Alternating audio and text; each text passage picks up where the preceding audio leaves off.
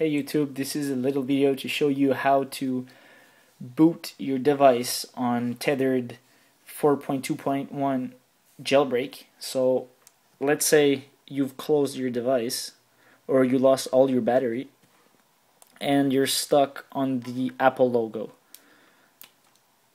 You want to boot it.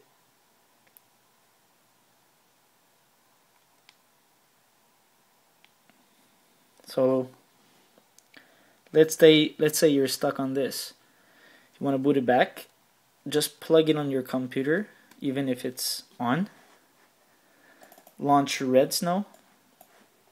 Browse for your iPhone software. Press next.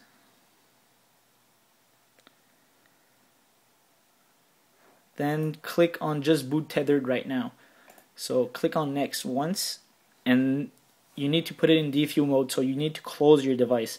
So press both buttons for about 3 seconds, and when you see that it's closed, click on next and follow the instructions on Redsn0w to put it in DFU mode normally. So press both buttons, it'll close.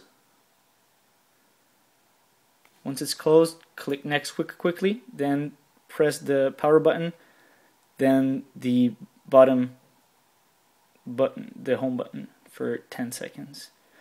Then in 2 seconds we'll release the power button like this, and it should boot right now.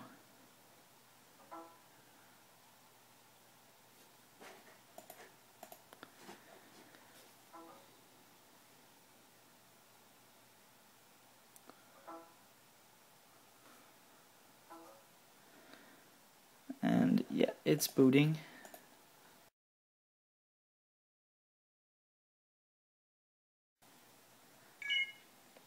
Now your phone has booted, and you successfully booted your phone on a tethered jailbreak running on 4.2.1. So thanks everyone, have a nice day, don't forget to subscribe and 2 thumbs up. Cheers.